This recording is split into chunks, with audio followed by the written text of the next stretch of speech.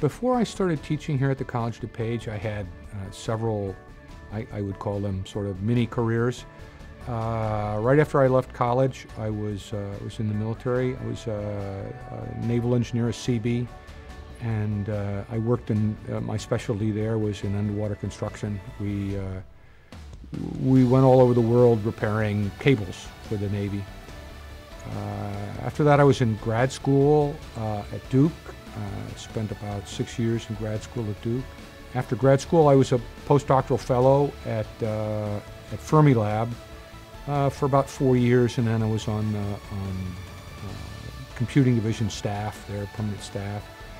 And after a while in research, I went and spent some time in private industry in the telecommunications industry.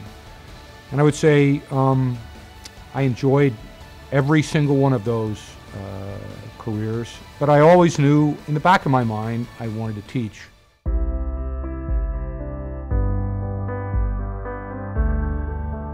I enjoyed all my careers, if for no other reason than when I sort of felt like, oh, you know, I'm a little tired of this one, I just moved on.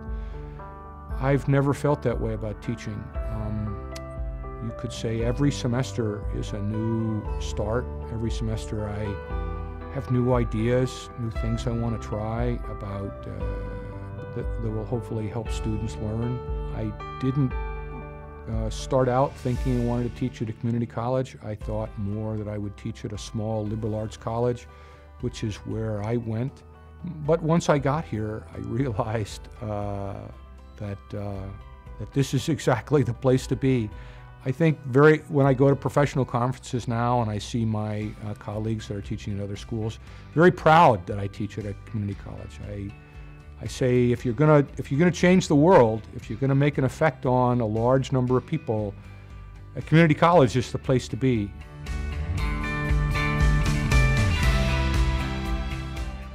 The thing that attracted me the most to teaching was the idea that I could make a big difference in people's lives and in the world, you know, by being a good teacher. I will say when I first started out, I thought the idea of being a good teacher was going to be relatively simple. I sort of felt like, boy, if you're enthusiastic and you make it clear that you want to support your students, that's about all you need. It turns out to be a lot more complex than that. Students don't come to your classroom, I think the word is as an empty vessel. They come with their own thoughts, their own opinions, their own backgrounds, their own motivations, their own way of thinking about things.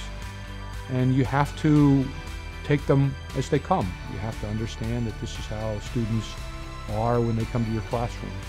And I'll be honest, I can't think of, if you love teaching, if what you really want to do is teach, I can't think of a better situation than that.